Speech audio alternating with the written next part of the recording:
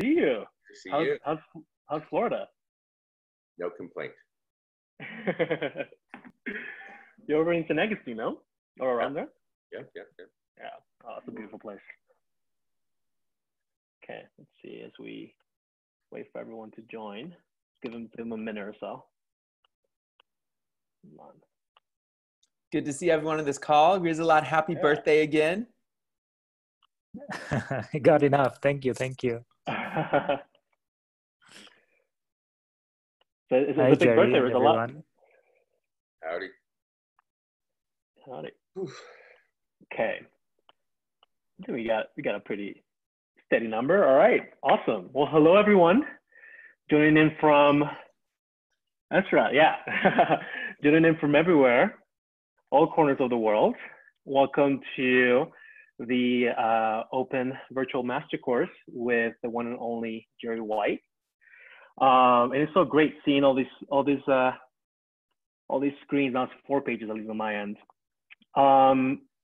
So yeah, just want to give a quick shout out to everyone that's in here. We have so many different groups joining us today. We have students who just, as of 2 days ago, graduated from the spring 2020 semester here in Boulder, to students from Lynn University as well, currently completing their bachelor's degree, and alumni from across the world, like Rizalot, who has had a recent birthday, and I see Justina from LA. So good to see you. Justina, she's a graduate from, Justina's a graduate from fall 2017 and a musician. Her and I sang together. Anyhow, I can tell stories about so many alumni. As well as students from Universidad Francisco Marroquín in Guatemala, which is a new partner for us. We'll talk about a little more about that in just a bit. As well as a couple of prospective students or students who have applied to Watson programs, and some friends as well, some community friends as well. Fabian, another alumni from Bolivia. Hi. So many different groups. So everyone, just like, thank you so much for being here. I actually wanted everyone to say hi, and I kind of just went through everyone. So everyone's waved. So great to be here.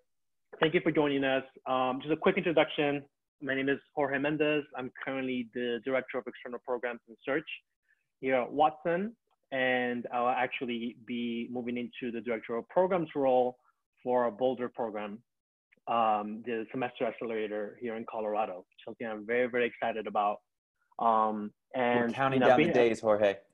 Counting down the days. We're gonna throw a party. Eric promised me a party. Just saying. We'll see. We'll see.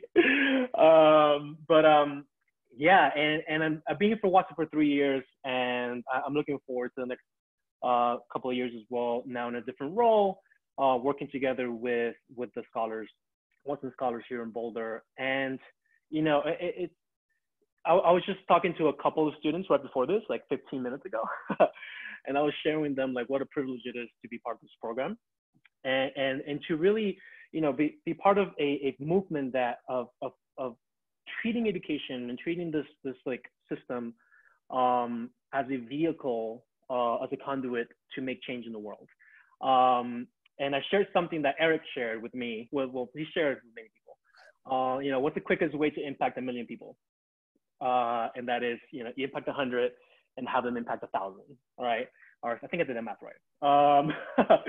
But you know, for me, it's an honor and a privilege to see our students graduate just how they did 2 days ago, and see them go into the world and change the world, change the communities, but most importantly, also change themselves, and become the leaders that they want to be. So for me, it's an honor to be going into this role, and even a bigger privilege to be part of this organization. And as I mentioned, I'm based here in our Boulder program, the Semester Accelerator, which is a program for recent high school or college or university graduates looking to either be part of a venture or launch a venture themselves that is socially focused and using entrepreneurship as a tool for social change. I also mentioned we have students joining us from Lynn University. We have a program, a bachelor's in social entrepreneurship that we launched We launched on campus at Lynn University in 2018. And we currently have 2 cohorts of incredibly amazing students who are majoring in their mission. So they're actually part of a bachelor's degree that takes all these different tools that we've come to perfect over in the accelerator program that's only 1 semester, and take it into a 3-year bachelor's degree for students to build a career in social impact, social change, entrepreneurship, and using all these tools to graduate, like I mentioned, and major in their mission. And we also have a 3rd program that we are about to launch. Eric, it's happening in 2 weeks, right? Or 3 weeks? I think we're at roughly? 18 days until day 1. 18 days until we launch a brand new program in Guatemala with our latest partner, Universidad Francisco Marroquín, based in Guatemala. And this is a career accelerator. It's a 6-week-long career accelerator for current students or graduates that are looking into launching a career in entrepreneurship, innovation, social impact, and so on. And in addition to that, students from Universidad Francisco Marroquín, which is UFM for short, can actually earn a minor in impact entrepreneurship by completing this program. So actually, I would love to introduce someone about this that can say a lot more about the Guatemala program than I can, and more eloquently for sure, in not 1 but 2 languages. It's just Helda. She's a current director of programs for this new program in Guatemala. And Helda, I'd love for you to just share a little bit more. And I know we have a lot of students from Guatemala as well joining us. So if you want to give a big description in Spanish as well, that'd be awesome. Okay. Yeah. Hola Jorge, hola Eric, hola Jerry, ¿cómo están? Hola a todos los estudiantes de la Marroquín. Estamos súper contentos por haber recibido tantas aplicaciones. Hemos recibido bastante respuesta positiva de todos los estudiantes. Y este es como un espacio que tenemos para informar un poquito más acerca del programa. Como ustedes saben, yo soy exalumna de la Marroquín, también soy emprendedora. Y por eso considero que es un programa que sí, que se puede ajustar muy bien a todas sus necesidades, que se puede ajustar sobre todo a esas personas que quieren hacer un cambio, hacer un impacto, ya sea social o creación de empresas, creación de lo que ustedes quieren dejar como un legado también, empezar desde que son jóvenes. Otra cosa que teníamos que decir es de que hemos recibido unas aplicaciones increíbles de la Marroquín. Estamos súper contentos. También recordarles que tenemos el tema de las becas. Esa se va a basar en todas las aplicaciones que ustedes manden. También Jerry White, muchas gracias por compartir con nosotros esta forma que tú has impactado a tantas personas, y sé que va a ser de mucho beneficio para los estudiantes de la Marroquín acá en Guatemala.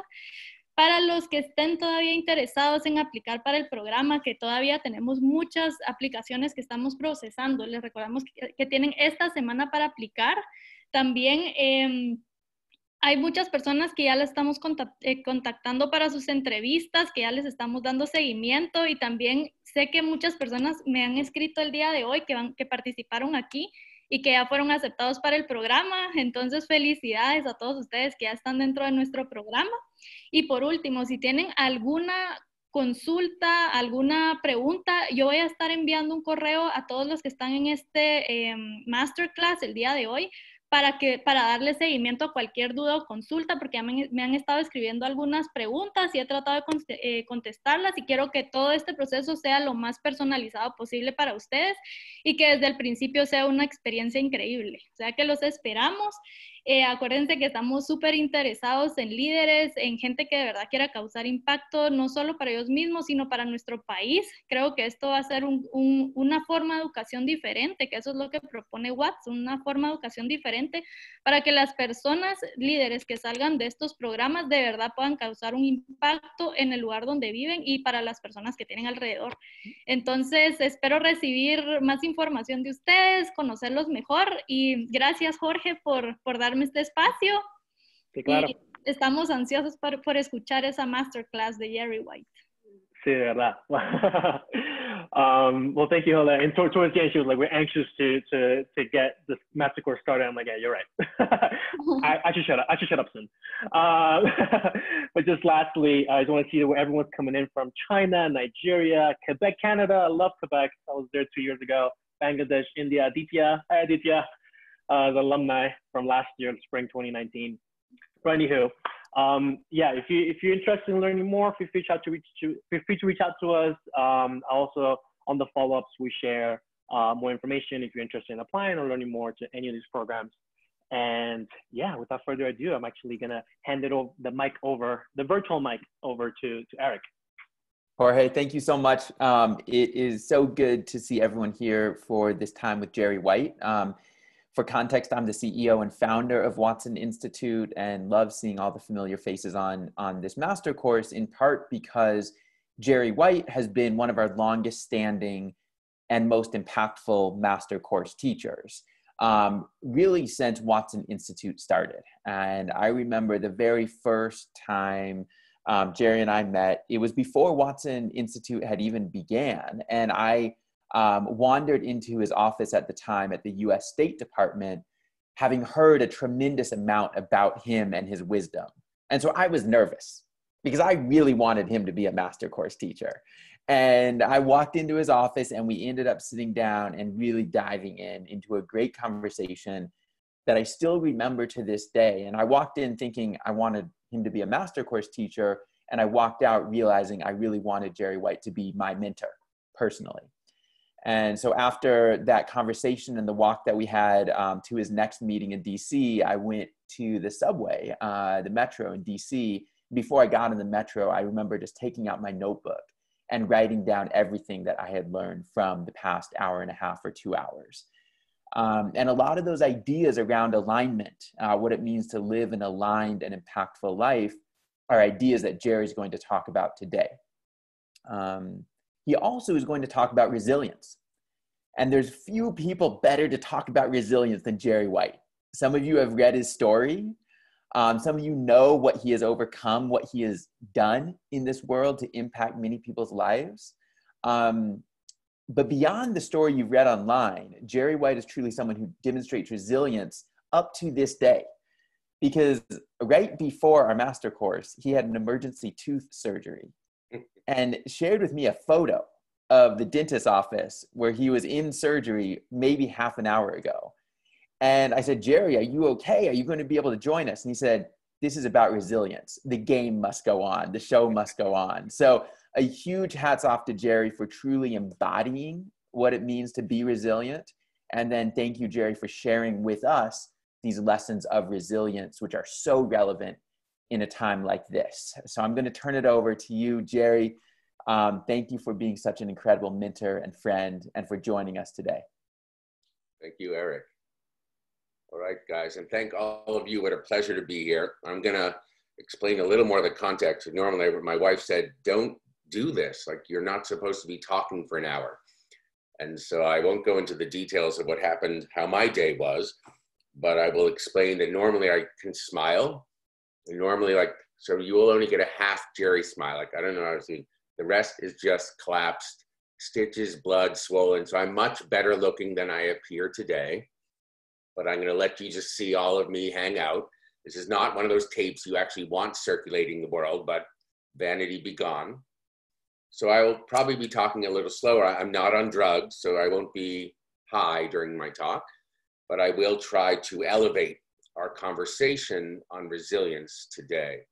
And I sent some slides that I think I'll use because they will help visualize. And also I know sometimes I speak fast, or sometimes English isn't most people's second language. And now that I have a slur, I might not be as clear as I would like to be. So just beg your forgiveness in advance. I'm just in service and appreciation for Eric and Watson Institute and all of you. I feel like you are my family. You are like my people, like social entrepreneurs who are impact entrepreneurs who are really led by the heart and who they are in the world. That's why I feel so comfortable, so I don't have to put on any airs. I don't have to have pretense. And I want you to ask, even interrupt, or in the chat room, keep the questions coming, or comments. Let's just put everything on the table in terms of resilience, because we are living in a very difficult time, a time that's unlike any other. at least in my lifetime, and I'm 56.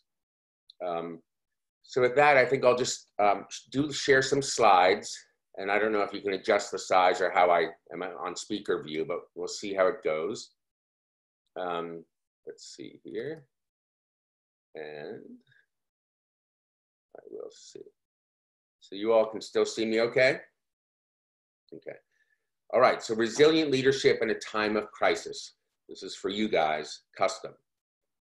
But it is true that I teach at the University of Virginia, and also I advise a business school in New York. And I teach and lecture elsewhere, but those are my sort of home bases in New York and outside Washington, DC at the University of Virginia. And I teach a class on religion, violence, and strategy. And it's about how to stop killing in the name of God. So the point of the class really is about strategy, and that's why it's relevant to all of you. Because you take an impossible topic like religion-related violence, which is the fastest growing violence around the world, and you think, how do you, quote, solve that? Well, you can't. So that's why strategy comes in, and we'll be thinking about strategy as an art and a science and a discipline. So here on the before you is the 6 days of creation, what I call like the genesis of entrepreneurial strategy. And you must start with yourselves and where you are in the world right now, today. First of all, what is your vision and what are your values? So we're going to go to the second part of our class today, our course. We'll be delving more deeply into your values, but I'm going to skip to resilience pretty soon, so we cover that first. So normally I would teach the class, the first day of creation is your vision and values. The second is the choices you're making and what you're not going to do and what you're going to do, because strategy is not a comprehensive action plan. It's really leveraged and opportunistic and creative. You have to make difficult choices. The third is alignment, which we'll talk about as well in the second hour, about how do you align who you are with how you see the world and the problems and what you do about it with your excellence, what you contribute uniquely in this process. The fourth day of creation of strategy is about balance, looking at your stakeholders, your partners, your teams, your own inner balance, as well as your outer balance, and then how to bring more ecological balance to the world as you do no harm with your strategies and your creative, innovative ideas. And then resilience, that's the fifth day of creation, and we'll be covering 5 steps to overcoming life crises. And then integrity. At the end, that's like the metrics, like did you do what you said you were going to do? Were you standing for the values you said you stood for? Can you measure the impact and the outcomes that you were aiming for? So that brings us full circle to keep maintaining our vision and our values throughout the process. So now for resilience, which is normally the 5th day, but I'll start here. Here, I don't know how old many of you are, but this is me with hair at 20 years old. And I'm in a hospital in Tel Aviv, Israel, where I spent 6 months of my life. And I don't remember this photograph being taken. I can hardly recognize the boy in the picture, but it's after stepping on a landmine. And after a couple months of suffering in a hospital bed, it was time to go to physical therapy. So here I am, and to back up on the story, I was a student just like many of you, right? And I was 19 years old, and I went to Israel. And I wanted to study Hebrew and the Bible and Middle East politics and foreign policy. And so I decided to do it in Jerusalem at Hebrew University. I was learning Hebrew. I was loving it. I mean, can you imagine just the privilege of walking in the footsteps of the prophets? It's lovely. But I didn't know that also those are deadly footprints to follow, because there's nearly 1 million landmines spread throughout Israel and the territories. And the one that I stepped on was laid in 1967 when I was 4 years old. And it waited, let's say, 16 years until I went camping with 2 friends, was humming and happy on a beautiful sunny day, hiking down a hillside with my backpack and knapsack and packed up, heading home. And boom, there was a terrible explosion and I was thrown on my face. And I looked down and saw that my foot was blown off. And you might imagine the trauma of like, where's my foot? Where's my foot? I can't imagine it. Where's my foot? I just kept chanting, where's my foot? Like, someone find my foot. So needless to say, landmines do their jobs. They're designed to rip off body parts and to maim you, not to kill you. So mine did by chopping off my lower right leg and also my other leg where you see all the marks. That's where bones and debris were sticking out. I could look down and see bones sticking out. I could see my kneecap, for example, and then there was shrapnel and rocks that had actually exploded into my body.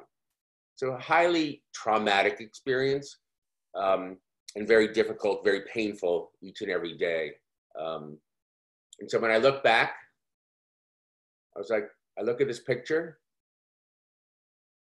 feels like a very long time ago, but I'm proud of that kid. I'm proud of what he overcame. Years later, like over 10 years later, when I was in my early 30s, here I ended up working on the landmine issue with the Princess of Wales in the middle and Ken Rutherford on the left. Ken lost both his legs in Somalia to a landmine explosion while working as a humanitarian.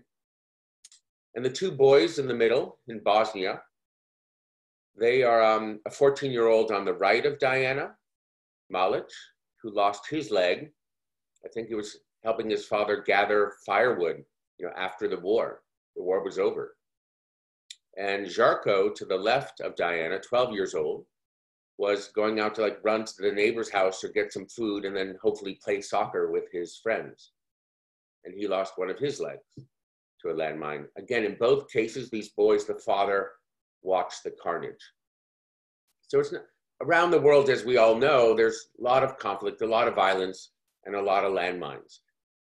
But I didn't know that when I was 20 years old in that hospital, that there were 60 to 80 million landmines buried in over 80 countries. And then this is a click. 80% of the victims are not soldiers. They're civilians, like you, like me. I was a tourist, but you're talking about children, you're talking about farmers, you're talking about women, you're talking about refugees, you're talking about your neighbor. So Diana on this trip this is August 1997, and the boys are the age of Prince Harry and Prince William, 12 and 14 at the time. And after this visit, Diana says, it's so interesting. Every time you introduce me to a survivor, they tell me their date. I was like, well, I'm April 12th, 1984. That's when I stepped on a mine. And Ken chimes in and says, I'm December 16th, 1993. And then the princess says, you know what? I think I'm July 29th, 1981. And then she burst out laughing because I didn't get it, but because that's the day she married Prince Charles. So here was a princess who was actually defining trauma in the most emotionally intelligent way. Trauma is a before and after moment where your life is never the same. It could be a wedding, it could be a baby, it could be a landmine injury. Life can explode, or it can come on you with lots of fame and blessing and money. What is trauma is an interesting question, but we're defining it here today as a before and after moment, or before and after opportunity, a crisis. So when we're thinking about trauma, something awful goes on. Now it's 2020. This is a year that will be a before and after moment, right? Life is not going to be the same. There's no going backward anyway. But in a global pandemic and a global, emergent depression, and with climate catastrophe and all the things we're inheriting and working on together in all our different ways around the world, that's why we have something like the Watson Institute, for those of us who are already seeing the trouble and wanting to intervene with love. So look at victimhood at the bottom. And again, I apologize with my pronunciation. I'm I'm trying my best. The hallmarks of victimhood are when you are stuck in the past. This awful thing has happened to you, and you're stuck there. Or maybe it's a country like 9/11. The US is wounded, 3,000 people dead, the Twin Towers are down. But if we stay in the past and deal with everything as if it's 9/11, or if it's terrorism, not healthy. We know also when we are hurt, deeply hurt and traumatized, we can feel sorry for ourselves, self-pity. No one understands it. No one understands my depression. No one sees me, the pain I've been through. Normal. We're not blaming or judging here. And then there's resentment. Ugh. You find yourself, even like your best friend gets a job and you're resenting that. Why didn't I get the job? How come he's so lucky? And then blaming. Well, never take responsibility. It's always someone else. Blaming is also a hallmark of victimhood. And taking. In my case, like, you can't give my leg back. Like, nothing that you pay me can have my leg grow back. So in fact, when you're in a victim space and you stay there, you can get infected with an insatiable need for other people to keep giving to you, and you become a taker, which is the opposite of resilient survivor or leader, where one of the hallmarks is generosity and giving. So I want to walk us through the 5 steps of survivorship, your recipe for resilience. And also, as we do it, like, open up to questions that Eric can moderate, because I want in each case us to really look at where you are right now, and then how do these 5 steps apply to your current situation or your life. So survivorship first is something I define as living positively or dynamically in the face of trauma or disease, disaster, disability, destruction, death, all those awful D words in English. Living positively in spite of. So what are the 5 things we need to do? Number 1 is face facts. And for me, when I was in the hospital, when I first was learning about resilience from landmine survivors and also from my own experience, this is the hardest step. When I was in that minefield and I said, where's my foot? I was still looking for my foot for about 2 years, somehow thinking it might grow back, that this nightmare would be over. But I was in denial. So I did a lot of things. On the one hand, I was running to get a prosthesis and go back to school and prove to everyone that there was nothing wrong with Jerry White and that I hardly noticed that I was missing my leg. I wanted to prove myself. So it wasn't until about 2 years later that I had to face the fact, not only that I wasn't a starfish growing back my leg, but also that I was terribly sad and angry, but all alone. Not many people saw that side of me and how I cried when I was alone. So what are your facts? Just in this like COVID time, when I was thinking about this, I have 2, 3 friends who have actually already died. They were elderly, but have already died from COVID. I have 5 other friends who have lost their mothers and fathers without being able to say goodbye through a hospital window or face in the time of COVID. I'm here and I am here and very blessed to be with my wife in Florida. It's warm, we can get outside, we're not sick. But I worry about my elderly mother and her confusion with Alzheimer's. What is this disease? Do you have it down there, she says, from Boston. She doesn't know what it is. And she doesn't know why she's locked up, on a lockdown in an elderly facility. Can't even go and pick a flower. So for me, very often people look at me and say, oh, what facts are you facing? And there's that landmine that I have a fake leg. Like, I think I've dealt with, I've overcome, I understand that one. But my today's facts is really about aging and preparing to grieve and say goodbye to my mother. Or think, will I see her again? Will I touch and hold her hand? So that's mine. So I ask each of everyone, it's not to be so dramatic, but in fact, these are not normal times. If you think they are, it's called denial. If you think this is business as usual, even because you're in a lucky situation, God bless. But the world is in a whole lot of hurt. So just put number one and say, number one, face facts. Name one of your pieces of situation that is really bugging you out that people might not know about. I'm not going to call you out, but write down what is your fact, and then what is the feeling next to it. Because you can't really get beyond it and integrate it and become strong and resilient unless you understand this first step. Do the math on your life, including the feelings and your fears.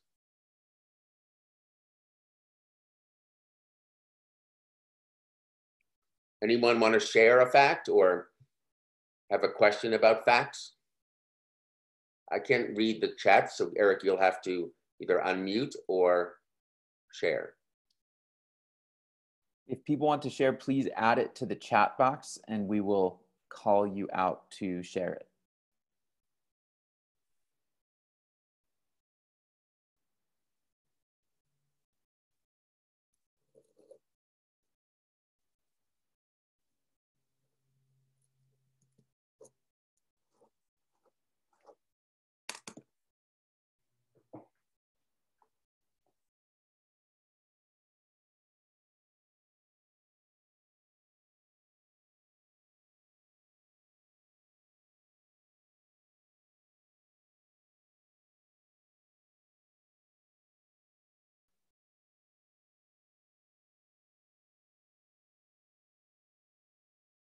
Lalas, thank you for sharing. If you'd like, would you like to share with the group? We'll get you unmuted in a sec. Yeah, please feel free to unmute and share with the group. Hi, can you all hear me? Yes. Hi, Jerry, long time no see. It's my third time seeing you in person, but this time virtually. I'm right now in China, and I'm just really, really grateful and glad that we're all here together to, to embrace resilience and to really, try to lift each other up during this hard time. Me personally, despite the fact that we're all in this COVID thing together, my mom, she's suffering from cancer since 2013. And she's a brave, brave woman that I'm really, really lucky that she's being, being strong, staying strong for this long. But recently things are deteriorating really fast. But we're still hoping for the best. It's just like the COVID thing makes it really complicated.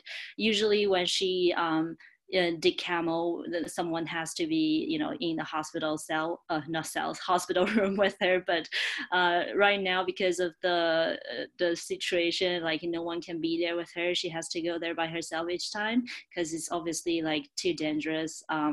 Both for the patients and for other people. So I totally feel how you feel about your mom, and I guess like a lot of us feel related to. Just keep strong, everyone, and I wish you all the best out there. Thank you, Lalas. We'll do one more, and then Jerry, time-wise, we should probably move into the second step. So Eve, would you be willing to share? And for context, everyone, Eve is an amazing Watson Institute alumni, as is Lalas. Eve is staying up late from Bangladesh. She was recently named to the Forbes 30 under 30 list. Congratulations, Eve. Thank you, Eric. We'd love for you to share your fact. Thank you, Eric. Hi, Jerry. It's been an honor listening to you. I always follow you, and I just love listening to you.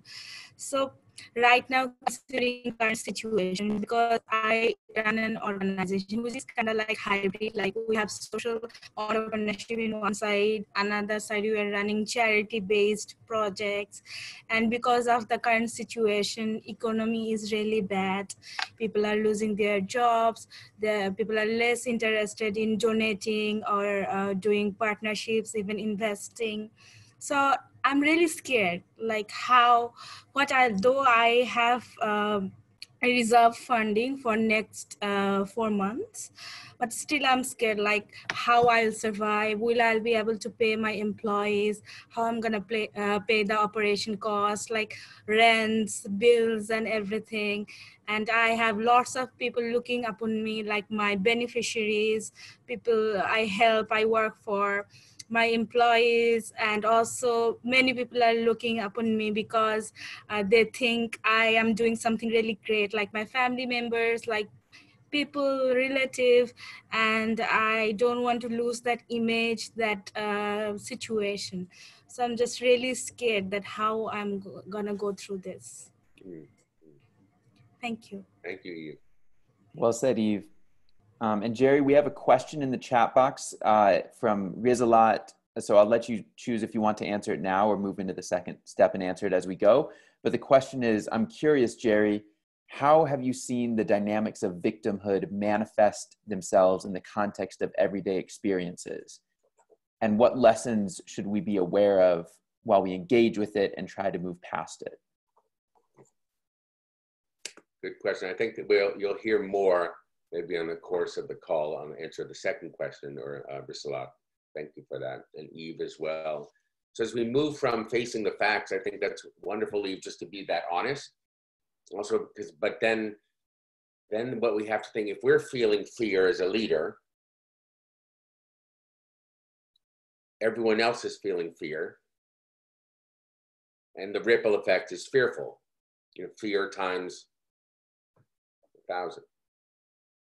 So it's important as a leader to face those facts and be vulnerable in your fear. It doesn't mean you overshare everything, but you are doing your work on yourself,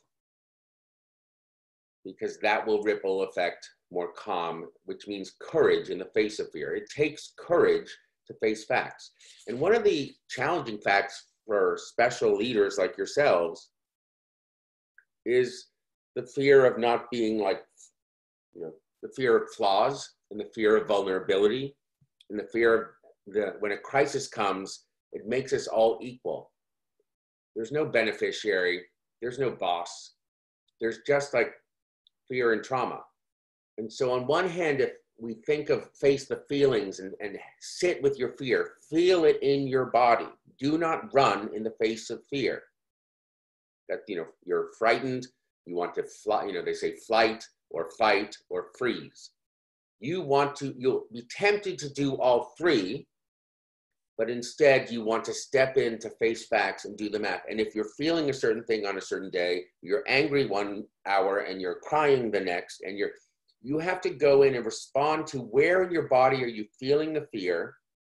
When have you felt it before? Because otherwise that trauma from your past is infecting the current moment and augmenting your fear. It multiplies. So unless you as a leader know yourself and know, like, oh, I felt that in my body before. Oh, that was when I was 13. Oh, yeah, also when I was 5. So there are exercises to do to go into your acupressure points, but mostly just sit with your facts, your feelings, and your fears. And you'll squirm and you'll want to run. And it only helped me being in a hospital bed for 6 months. Like, I had nowhere to run. I had a lot of time to lie and sit with my fears. So at first, in this first phase, that's what I would say. Sit with it, feel it fully, lean into it, and understand. So if you're aware enough, those fears won't dominate your leadership and your choices. Same thing with our choices about our mothers or any other thing where you can panic and react. What you want to do is feel and then respond. So number 2, we want to be more than these awful days. I know that I'm more than a landmine or a fake leg. So choose life is the second step, which just means you have hope or faith, or you just believe that your life won't be forever defined by this pain. Just like in a trunk of a tree, there may be a dark circle. That's only one of the years. So choosing life, they say that people who have spirituality or know they're more than their body, at least have that story, make meaning, they have a competitive advantage in survivorship, being able to make meaning and know that your life has more purpose than this pain. You're bigger than all that. So choose life. An example was Jesus Martinez, El Salvador. He also steps on a landmine when he's 16 years old. He loses both his legs on the spot. He wants to die. And he reaches over like to grab anything, to grab a landmine and starts like hit it against his body on the ground, wanting it to explode so he would die. So that's not choosing life. There's a choice of death. He wanted to die, and the landmine didn't go off a second time. And then he came, and a soldier was walking by, and he begged the soldier, shoot me, kill me, put me out of my misery. And the soldier refused. But later on in the hospital, maybe a couple months later, still wanting to die and not face life as a double amputee in a developing country, understanding the discrimination for a young man. He hears some laughter outside his window, and he looks out and he sees 3 guys in wheelchairs throwing around a ball and playing wheelchair basketball. And he sees and says, I want that. I want to laugh again. I want to play. I want to live. The thing about survivorship is it can be like that, almost like an aha moment, like the light comes in. An exhale, like, oh, I haven't felt that in a while. A recognition of suddenly you see a bird and you had been so dark for so long, you never noticed the birds in the flower. That's being cliche, but I'm saying that choosing life is that opening and moment and can be gradual, it dawns on it, or it can be, I got this, I didn't see it until now. But it is a very hopeful space that you hang on to, almost like I say, jumping between bars, like the monkey bars, when you're pulling on one and you're letting go and you're grabbing another. There is a leap of faith involved in choosing life, the second step. So that brings us to the third step. And again, they aren't linear, like really 1, 2, 3, 4, 5. They're sort of circular, like 3 steps forward, 2 steps back, half, dance, pain, back to the beginning. But these are the ingredients for resilience. So the third step is reach out, meaning no one survives alone. No one, in our cases, like in impact entrepreneurship, no one succeeds alone. You can't have an ounce of impact yourself. Or a leader leading himself, like, that's fun, stay in your room. The question is, how do you reach out to others, to partners, to the village you need to live and breathe and flourish? And flourishing is not a solitary sport.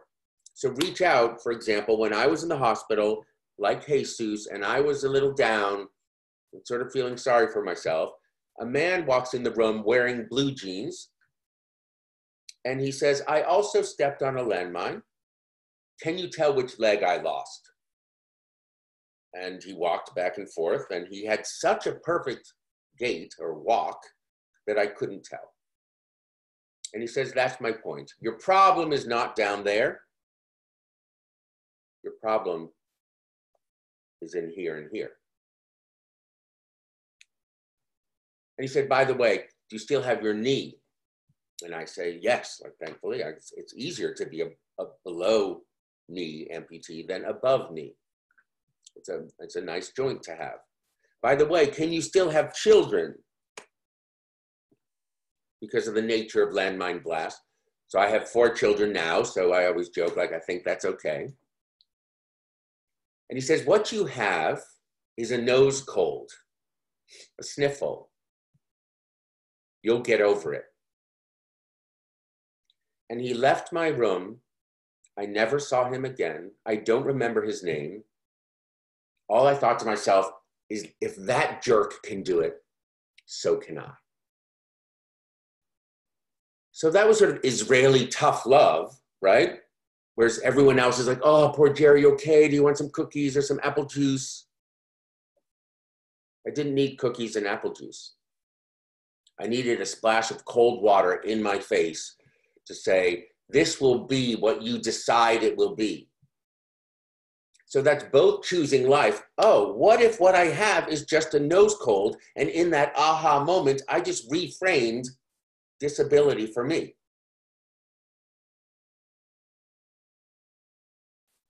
So we need each other. That's why when we set up a survivor network around the world, it was peer support, like people needing people to help people together.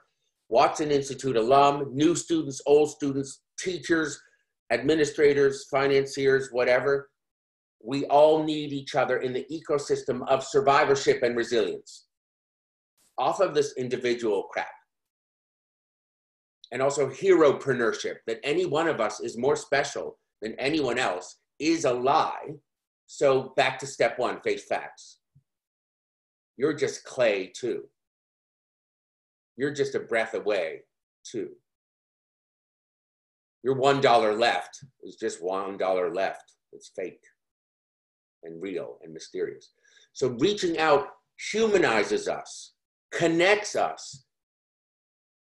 And that's without social connection, we do wither and die. I call it like being the turtle. Your temptation in depression and trauma is to withdraw in the shell, not tell anyone what's going on, and you're in trouble if you stay too long. Luckily, some of us have friends who yank our neck out of that shell. And we thank them later. Though we wanted to hide. Isolation. You have to reach out. And in my case, and others will reach out, and you have to respond, just like I did with that Israeli peer visitor amputee in Israel in 1984. So now I'd ask you guys, write down on the piece of paper, let's have a couple questions.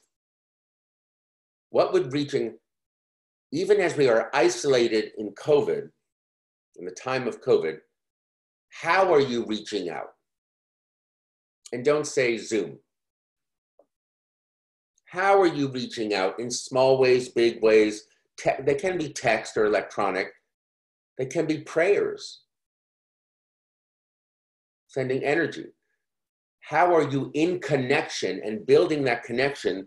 Because staying isolated in COVID for too long, that's why I want my mother out of a room alone. Isolation will kill her, not COVID.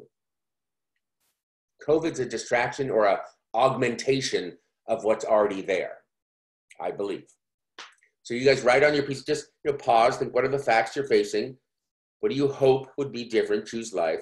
And right now, who do you need to reach out to, both for yourself and because also they're in trouble or they're probably more isolated. They may have it worse off than you.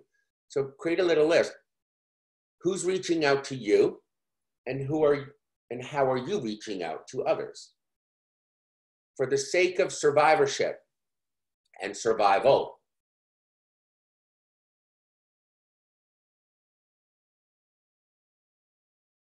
Make a long list. We got plenty of time these days on lockdown, pretending we're busy. Zoom, zoom, zoom in our heads. And if someone died in COVID, who haven't you reached out to because you still haven't forgiven and you have some problem with them? If COVID isn't reminding you how vulnerable and ephemeral this life is, make another list that says, the 3 people I never wanted to see or reach out to say sorry or do anything again, and I tried to amputate them from my memory. Keep those and look, how might one reach out if we're all just gonna die? I'm being half tough on you guys because it's the early part of survivorship is very sobering and isn't like happy days. You guys got enough on your list? Anyone have an example of a way they're reaching out? If you'd like to share, please put it in the chat box and we'll call on you to share out.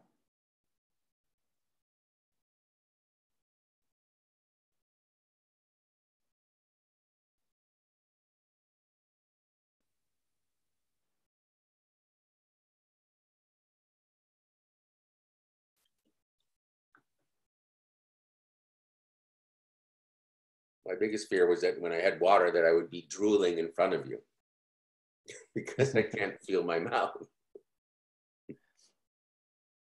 You're doing great. I'm impressed by how articulate you are, even with half of your mouth paralyzed.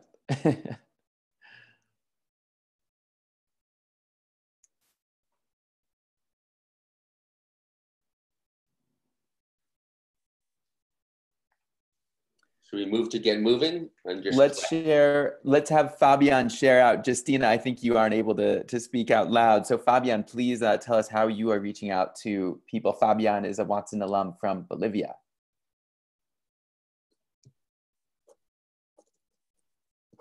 Oh, thank you, Eric. My camera is not working properly.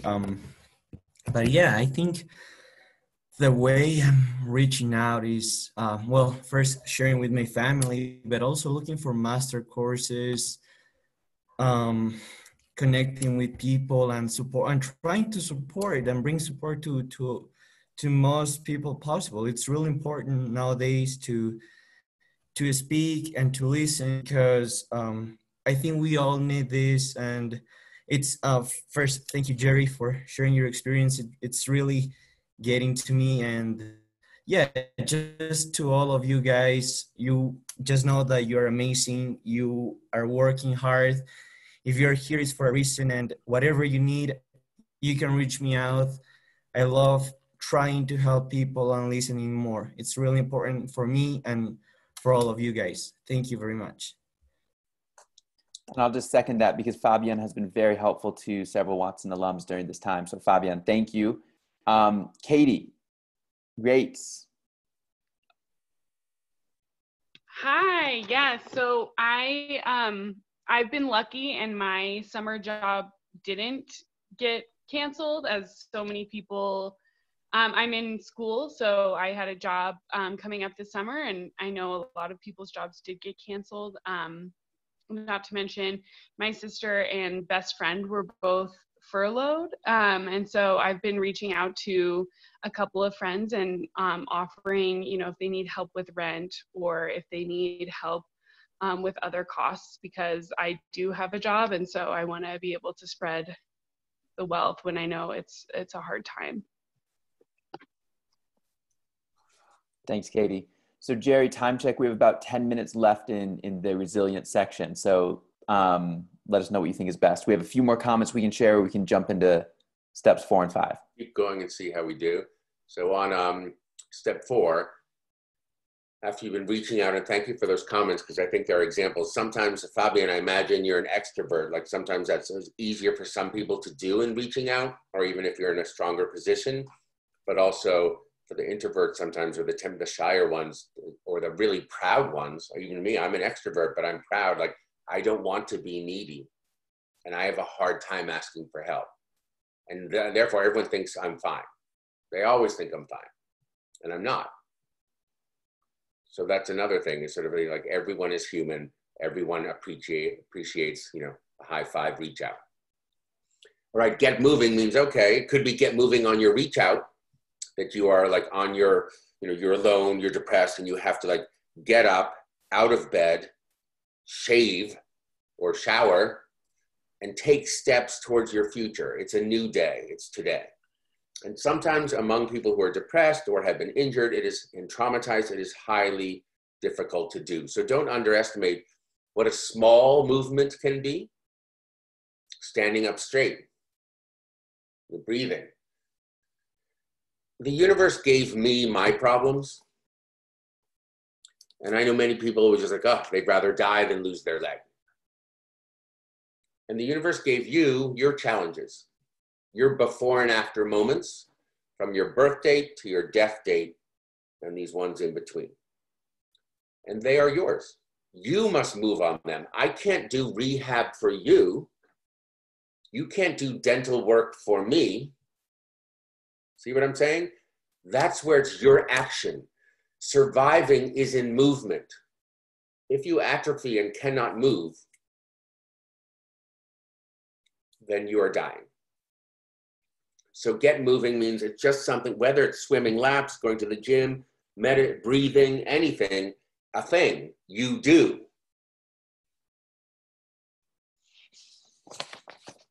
When it comes to the hospital, when I was in Israel, here's an example. I'm in the hospital and I finally learned to get in a wheelchair. And I'm exhausted. It's been weeks. I've had blood transfusions, 6 operations. I'm in pain, but now it's time to get the sick boy out of bed and say, the cafeteria is where you will find lunch. And the Israeli nurse who was teaching me, I finally got in. I'm still in a fair amount of pain. And I sort of looked up at her, thinking that she was going to start wheeling me to lunch. And she looks down at me and laughs and says, if you want to move, then push. She wasn't going to do it for me. And in Israel, there was no coddling, there was no like babying, but in the grit of resilience and survivorship, in the face of disease, death, disaster, destruction, and disability, this is not a joke. There really should be no coddling. Because truth helps us, not just apple juice. So how are you getting moving? Like in the next day, every day you can make these choices. Every day you can face a new fact, choose life in a new way of hope and gratitude, reach out to a new person or be reached out to and receive, and get moving in a new way if yesterday's wasn't really working for you. Or even today's. We have like hours after this, I can get moving in a new way. And then give back. So that's the special sauce I want to bring to the end of, this is the special ingredient. When I met tens of thousands of landmine survivors and conflict survivors around the world, missing arms, legs, eyes, houses, sisters, brothers, war is horrific. And let's say someone had a lot of things that happened to them were traumatic. And you said they're smiling. Why are they smiling? I joke, didn't they get the memo about how awful their life is? Missing their limbs and having no house and having watched their daughter killed before them? You would not blame if they stayed in victimhood forever and stood on their head or sucked their thumb or chanted and grieved, rocking in the corner after trauma and war. But after interviewing so many survivors, the ones who got out of victimhood and moved on were the givers. In small ways, big G, small g, pay forward, pay back, give up, give down, give. If it's the only thing that tricks you to get moving and reach out and choose life, probably is giving. So I guess the question now for you all is on that same sheet of paper with your assignments of what are you moving on? How are you giving? I mean, Fabian said, in a way that's part of your giving, you're reaching out, from a checking in and encouraging. You have a gift of encouragement. I don't know that that's true, but it seems I could smell it on the way you talked. So what is your gift, but also how do you give? We all have something to contribute. And Katie as well, giving to trying to check in, you're reaching out to your sister and your friend who have job loss. If they're in victimhood, which is perfectly fine, if they're resenting you, oh, fine, it always works out for Katie. She got her job, everyone else is out of work. Lucky star Katie. That's a victim voice, but if it's your sister or your friend, you have empathy and compassion, not apology, but you understand or you can empathize to the space of how might you have felt in their shoes. And it doesn't mean you shy away from sharing your life of things that good things happen. You just are aware that you are just one step away from the symptoms of victimhood. You are just 1 second away from not having a job. You are 1 second away from having the same fears. So it is a love that holds survivors and victims equally with dignity. And then there's a little bit of this push of giving back. Again, I gave back by starting to, when I felt sorry for myself, and they told me to start wheeling down the hallway of the hospital and go visit the burn ward. I'm terrified of burns, fire. And there's this one guy in room 207 who hasn't spoken to anyone. He was in the Lebanon war, injured. He's almost blind, lost a leg, might lose his next one in the coming month. Jerry, why don't you try to like go teach him English? And when I met this guy, he was as victimhood and as dark and as sad and as depressed as I've ever seen anyone. And when I made fun of him, you look happy. He couldn't see me and he looked up, but I said it in English. And it was like a dog or someone trying to like tune their ear and like, he was like doing this as if who's in the room and who's making fun. And then that's English. In a weird way, the aha moment of choosing life was this day we began a lifelong friendship. I was reaching out and giving back because someone had visited me. I'm just visiting someone who's 3 months behind me in that hospital bed. And he wouldn't speak Hebrew to anyone. He would only speak to me in English.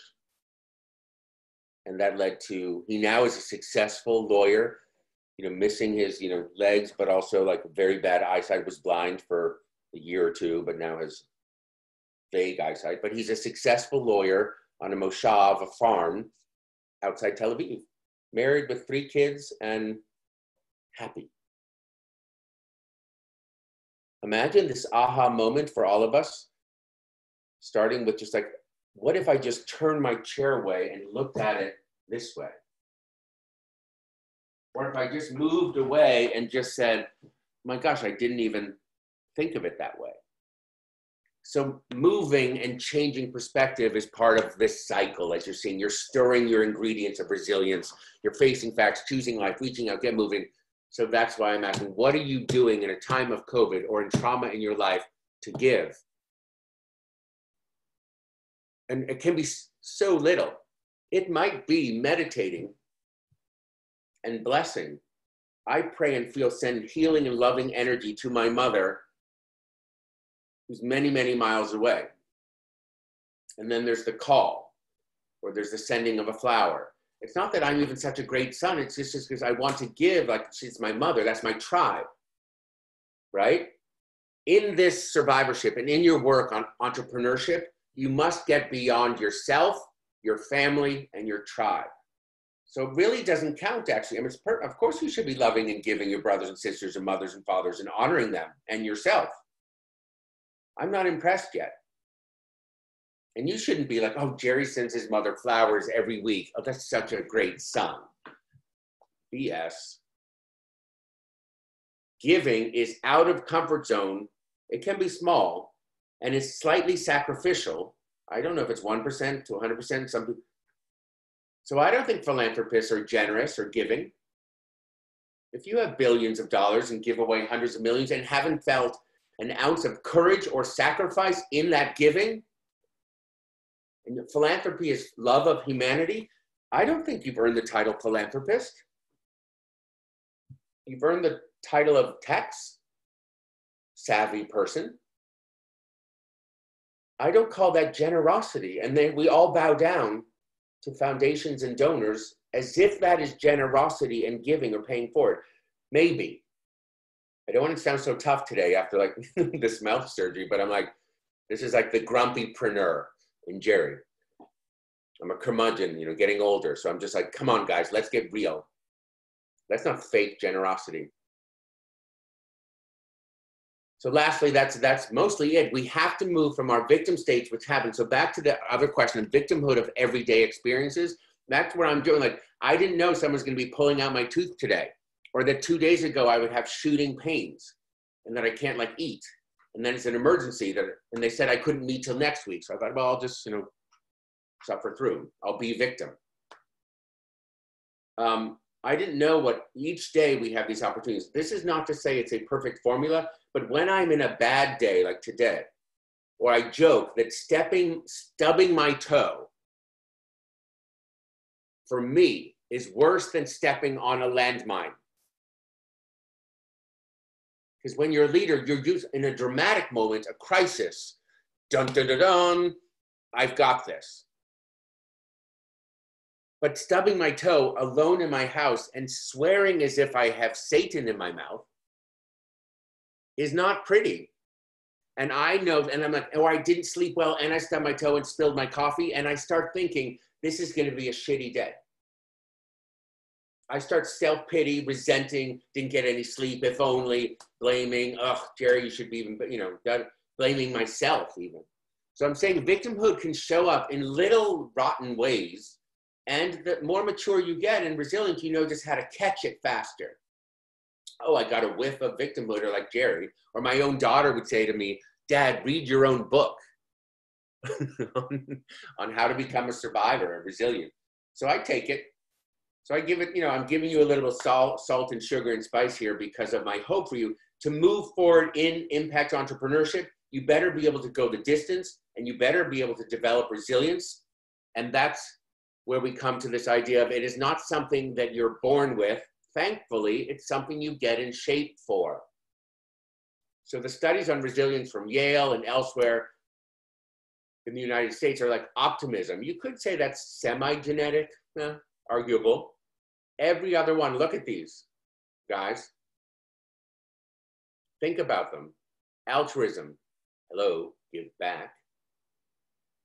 Moral compass, faith and spirituality, hello, choose life. Humor, having a role model, social support, hello, reach out. Facing fear, facts, having a mission, get moving, training. These are things you do. However, if you aren't resilient, the good news is you can go to the gym of resilience and start right now. So you are in shape for what's coming in terms of crises in your lives and the loss of loved ones and trauma. It's just called life, and there's a cost. And we have Arif Khan who has a comment that he'd like to share about how he is giving back. Arif, can you share? Perfect. Hi, yes. Hi, I'm Arif. So one thing that I've been doing actually, I don't know if some of you know what Publix is, but it's a grocery store. So I actually work there, and one thing, there is this family friend I know. But their family has a lot of heart issues, and they're not as rich as. So what I've been doing actually is doing their grocery shopping for them. That way they don't have to come outside and do it on themselves. Seeing that for them it's more of a risk than it is on myself. So after work, I would stop by over there at their house and drop off their groceries. So that's one thing I've been doing to reach out to them and give back at the same time. I love it. Thank you, Arif. And Arif is actually joining Watson Institute at Lynn University this coming year. So congratulations. We're excited to have you with us. Congratulations. Thank you. I appreciate it. So again, Jerry, go for it. We're sort of moving on towards and then we'll take a teeny 2-minute break, I think. But this idea of post-traumatic growth, even, they say post-traumatic stress disorder, trauma, and everything is psychologized and you need therapy. And most of the world doesn't have therapy. The question is, how do we get through collective trauma, on the issues of the world, catastrophes, floods, fires, COVIDs, pandemics. So there is such a thing as post-traumatic growth, which actually is experienced by victims who become even more resilient and helpful, and they become stronger leaders. So you want to have leaders who are true to survivorship and have those hallmarks of generosity, humor, one of the #1 signs of resilience, being able to courage, inspiration, empathy. So even in our politics, whether from where you live or your own aspiration as a leader, people can have victim space, you know, and you have to listen to victim language and say, is that the type of leader you want in politics or in your community? Or even as you run an organization, what does a resilient and courageous and honest leader look like? You can be, and it's always growing and it's never static. So lastly, before we shift to maybe take a little, I just need to take a very quick break, I wrote that book called Getting Up and, you know, Life Knocks You Down. And so this is, again, a long time story. I've had other traumas in my life, but this is probably the most visible, and it led to giving back through the development of the Landmine Ban Treaty, or doing laws and policies for people with disabilities around the world. So one of the ways that I gave back was this sort of collective service for humanity to ensure that there were rights for all, and to change laws and policies at an international level so that we could stop the bleeding from landmines, for example, and make sure that people got legs, like me, got jobs, and got on with their lives even after their worst day. So I thought that's good. And after a while, when I was doing like Eric or like any of you, running an organization or getting through life and, you know, had young children, family, I was still rather blessed with a full life. I was getting kind of tired. And I was like, oh, you know, all this talk about resilience, I'm just sort of like, I never liked the word, but it came up. Burning out. You're sort of working, a workaholic. No one complained, even my family, because I was doing good work for the good of others. So you can't, it's hard to criticize like a noble path, but was it also noble path doesn't mean it doesn't have illness in it. So one day I'm having dinner with a board member in like California, and she goes, Jerry, you've done so much, you could just retire and relax, like, you know, 3 or 4 treaties plus what you've done, like, why are you so driven? Why are you remind me of a donkey with a carrot in front of it. Chasing. What are you chasing? What is your carrot? Why do you do all these things? Why are you obsessed with peaking the next peak?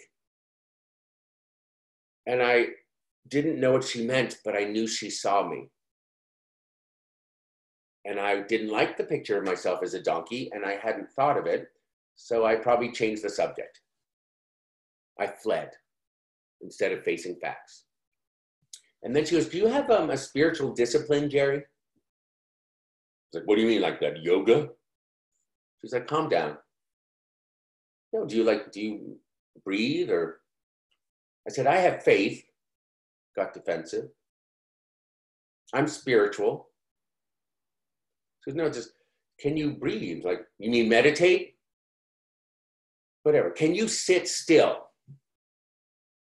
And can you breathe? Like, let's say this is what I would say, for 60 seconds for tomorrow, take 60 seconds, 1 minute, and sit still and breathe. Empty yourself. And the second day, another 60 seconds. And then the second month, do 2 minutes. The third month, 3 minutes. By the end of a year, she said, you will have what I call a spiritual discipline. And I thought spiritual discipline meant like I'd have to like learn Sanskrit or go become like a yogi, and you got to have a guru and say Vipassana and all these like big words that I can't possibly ever remember. And she broke it down. So the next day, this is important for us entrepreneurs who get very busy creating and working. I had my coffee, I had my cell phone turned up, then I sat there and tried to breathe, 60 seconds. Started the timer.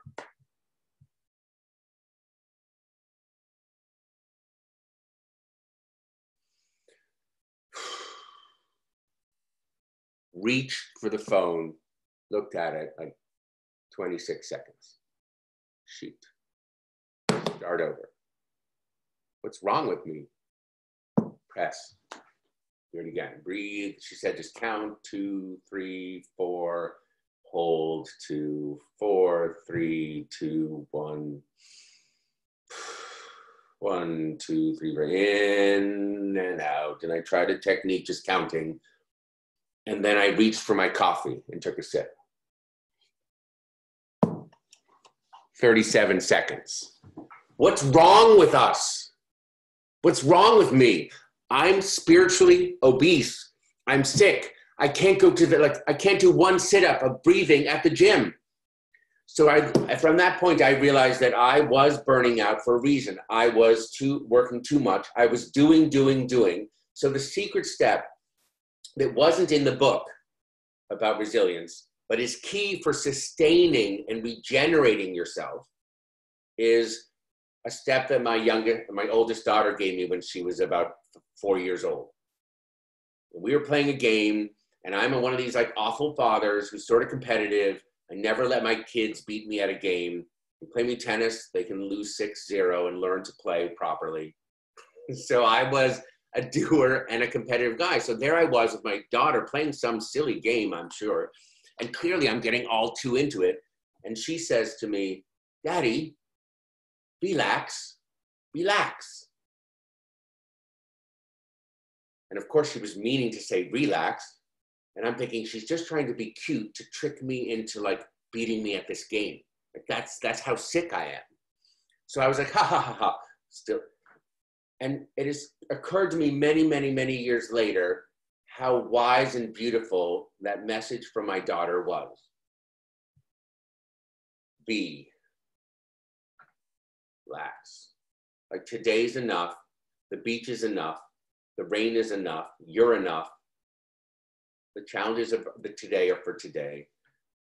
There's no sense unbeing relaxed, be unlax. And so, but for us entrepreneurs, we can become addicted to doing rather than seeing and being. And that's what the second hour will get us driving deeper into. So happy to answer any questions right now as we sort of close the first section on resilience, Eric. Follow your leadership, and then just give me about 90 seconds. Thanks, Jerry. Why don't you take 90 seconds? And if anyone has any questions, and Jerry, if you need more than 90 seconds, that's okay too. If anyone has any questions, please put them in the chat box, and we'll ask them once Jerry's back. I also put the link to Jerry's book in the chat box as well, in case anyone's interested.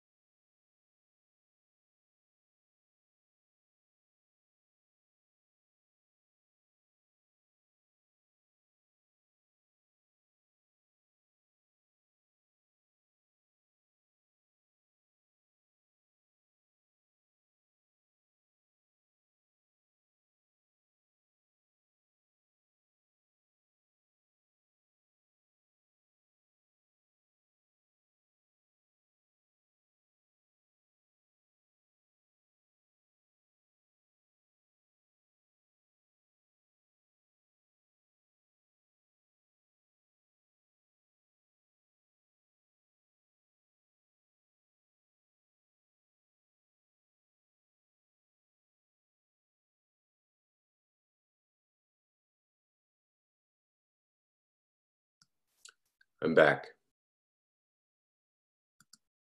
Great, welcome back. Arlington Rogers, would you like to share your question? Oh yeah, I just had a simple question, of course. Just aside from your own experience, what are some like books or maybe like lectures that you listen to that kind of change your view on resiliency and victimhood and stuff like that, and helps you create that mind? Sorry, they told me I'm supposed to be icing and not talking, so I'm doing half of the instruction on and off. Good question. I think back to having a competitive advantage on, even though I rebelled against the breathing and meditation at first, I have thought of spiritual questions on my own seeking journey in life. So I think when you say lectures and whatnot, it's thinking of like, who's that poet, sort of Donahue or Mary Oliver, who's that Buddhist monk, Thich Nhat Hanh, so I found that or what's the Psalm in the Hebrew Bible. Or oh yeah, I haven't read the Beatitudes in a while. So it comes from ancient wisdom, poetry, scripture, yeah, things that feed the soul. Because we're always learning, right? Like that's the easy, like by the time you follow the news or finish your master's program or study, undergrad, you're learning, you're really very often over exercising your brain muscle, your head, and you really are or maybe like running away from your feelings, your heart, or you're so busy doing. So those are the mind, body, and heart connection. To be a whole person and keep that in balance is very important. But beyond that, the spirit and the soul, however you define it, even as your ultimate or higher self or deepest energy or inner capability, there is something more that others call it consciousness or collective consciousness. So I read and listen to tapes and think a lot about that side of what does it mean to surrender. So maybe it's like I feel like most of, like if I wake up in the middle of the night and put on headphones, or it might be Eckhart Tolle, like the power of now, like these things that are sort of not part of my day job, but are essential. That's what I listen to and try to breathe. So anything in that front, it used to be that everyone at Christmas or birthday would give me a book on like war, conflict, or humanitarian work, human rights, because that's how they saw me, like a leader in human rights. I must love this. I was like, what? But I love like a book on refugees? Like, it's like my day job. And I love the people. I don't like the conditions. So I always thought it was funny. I never read those books that were trying to teach me or to be better at something. Instead, I am a sponge for, that encouragement. And they're shorter books. I don't think I've gotten through a full book in a long while. I read pieces of books. Everyone thinks I'm like sort of smart somehow. I think it's just because I read so many chapters, so few chapters of so many books that I pick up a lot of random stuff. I don't know, but I think it's funny. I was like, no, it's hard for me to get through a book. But the ones I get through, I'm telling you, are, soul food books. Thanks, Jerry. Time check, and Arlington, great question as well. We hope to see you in Boulder. I believe you have applied for the Boulder Accelerator. So great to have you here with us. And Jerry, time check, we've got about 35 minutes left. And I know we have a breakout group that we'd like to get to as well. Let's jump right into that. So I'm going to pull up some slides and then briefly to get us into our assignment again. So here we go. Can you see that? Now, come on.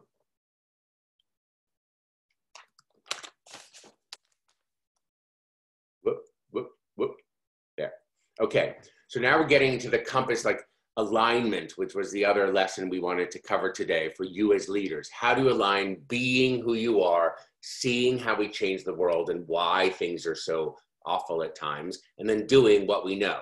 As I was just saying, the doing what we know is sort of the easy piece. Like you have a CV, or you learn how to speak a language, or you learn skills in Excel, or you are an organizer. So we aren't really worried. We overdo the doing muscle, particularly in the West. The hard one is that middle one. What's the pattern and the purpose and the vocation? Where do we burn for change? And that's a tricky one, but we're going to start with the outer circle, which I would say is that soul circle, the wisdom circle, the being circle. So just as you look at these again on that piece of paper, just sort of jot down a couple words that come to mind to you. When you think of Gandhi, an icon, just write down 2 nouns or qualities or words that come to mind.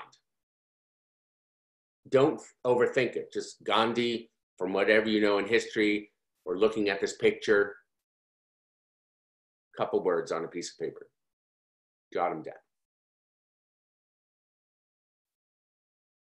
Mandela, 26 years in prison, South Africa, political icon of the last century. So when you think of Mandela leaving prison and leading South Africa post-apartheid, again, couple words, don't overthink them, jot them down on a paper.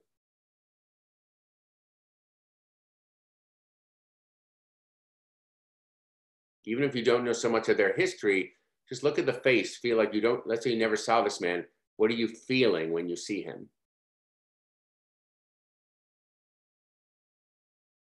Feel it in your body, feel it deeper than just your head. Don't overthink. Malala. Talk about overcoming. Like, what would you do if you were shot in the face? For no good reason. So what do you think of Malala, Pakistan? What do you admire most in her? 2 words, jot them down. Don't overthink them.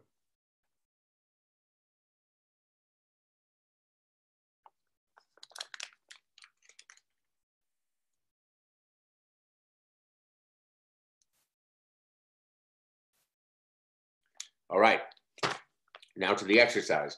Some of you have done this. It's just getting towards who you are being in the world. So who's your icon? It could be one of the ones we just saw. The only rule with this game and breakout session is to think who's your most admired hero or just someone you look up to, but it can't be a family member. I know in the sort of Eastern and Asian countries, very often it's sort of more a Western thought of a superhero or a hero or icon, but there are icons throughout the world in literature and history, even in cartoons. So it doesn't really matter. The only rule is it can't be a family member, where Asian families very often say, oh, it's my grandmother or my grandfather or my father. So people tend to pick in their family. And before this exercise, that's the only rule. It can't be a family member. Could be a coach or teacher, could be Eric. People you look up to. And then ask yourself why. What are the 3 things that I dig about Eric? What are the qualities? Like, why do I, but, even if it's a historical figure, like, someone who died, like Abraham Lincoln, one of my heroes, President Lincoln from the Civil War in America. Pick your hero, write that person's name down. You can write down 3 if you want, and then you'll land on 1. And then write down the 3 qualities that you think you admire most. So I'll just pause for 60 seconds for you to sort of get the 3 qualities. Try to express them as nouns. So instead of like compassionate, say compassion.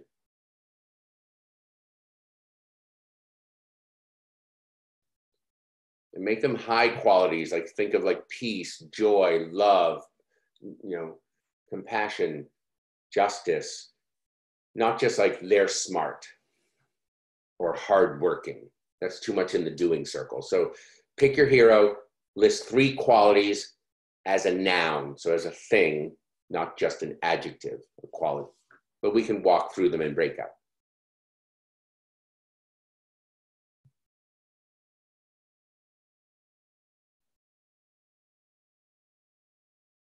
And if you've done this before, try just playing around, just pick another hero, like over the last couple of years. You sort of like, just play with it, a historic one or current one, and then see if the exercise still works for you.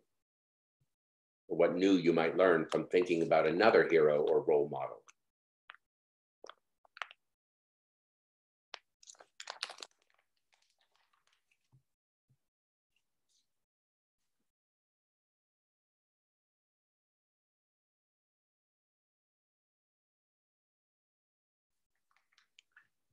All right, so you've got this. So I'm going to stop this share for now and ask if there's like a volunteer that we're going to do like one per, like as an example now together. And then we're going to go into breakout of 3 people, I think.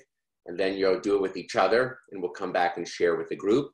But just as a example together so you can see how I'm thinking and why the exercise, how the exercise works. Who wants to volunteer to tell us about your hero and the 3 qualities? Feel free to just unmute yourself if you'd like to be our courageous volunteer.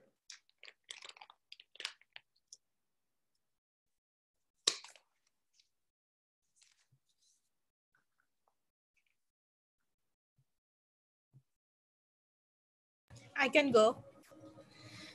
Is it okay? Yes, please. Thank you. welcome. So it's Ramadan and I have been reading all our prophets, their lifestyle. So I have been through this one of the prophets in our religion, Yunus. He's also known as Jonah. And I have been reading about him a lot, like how he ended up in the stomach of a whale and how he survived, how Almighty helped him to get out of the fish. So I just got compelled. I get compelled over and over about like how he tackled the situation, how he overcome.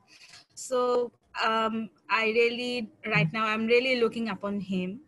And three things about him really amazes me is he's very resilient, he's courageous, and he's humble. Like he has been through so much, but still he's being humble, not complaining. He's being resilient and also being courageous. So these are the three things. Yeah. So I think many have heard the story of Jonah, who's been sent by God, to like tell people who, that they're going to perish. So there's variations on the story in mythology, in the Hebrew and sort of Christian Bibles, as well as in the Quran. Islam.